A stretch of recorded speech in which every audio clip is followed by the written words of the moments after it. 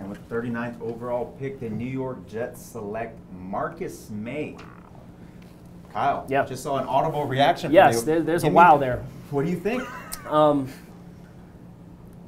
Changing of the guard in the secondary, you could say goodbye to Calvin Pryor, I suppose. This is writing on the wall, right? Mm-hmm. So Marcus Maye, I like Marcus Maye because what he does well is he's disciplined with his responsibilities. He stays leveraged over top when that's his responsibility. When he is a run gap defender, he does well, by and large, to stay leveraged in those gaps. He's a strong tackler. He's a safe tackler. He's somebody that's kind of been put on the back burner in the safety class because he got banged up and missed the end of the year. So I think Marcus Maye has versatility on the back end, and when you pair that with Jamal Adams, it's just like what we just got done talking about with Arizona.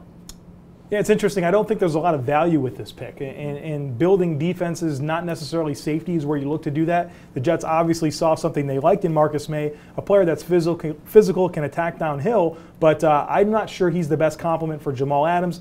Interesting choice, not surely on board with this one.